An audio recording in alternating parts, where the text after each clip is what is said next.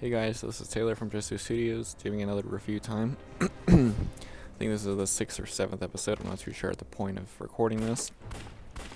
Anyway, this week's game is called Larva Mortus. It's a top-down shooter where you use your WASD to move, and there is really no tutorial except for the first level, but I mean the game doesn't necessarily need a tutorial. So basically all you do is run around and you shoot the bad guys in your lower left hand corner.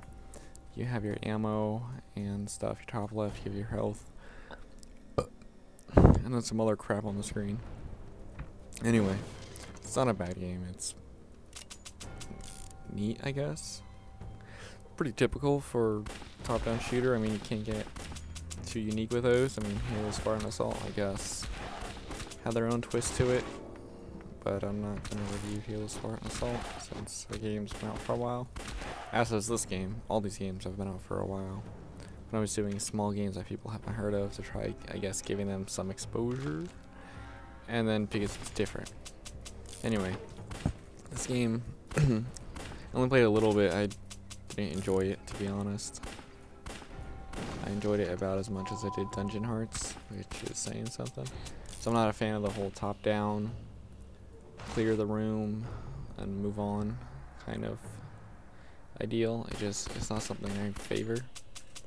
I mean, some people love it though, so you know, all the power to you. But I don't know. It was alright, I guess. I didn't think it was anything spectacular, which, and if you're just looking for maybe a 2 or 3 hour top-down shooter game, shooting a lot of bats and shit, yeah, this game's good for you. It's not expensive. I think I got it in an indie pack with like 6 other games. Which is good because indie games are fun.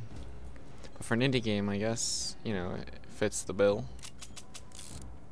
Not a whole lot to say about this game though. I hope you guys enjoyed it. Let me know what you think in the comments. It's Taylor from Just Studios. See ya.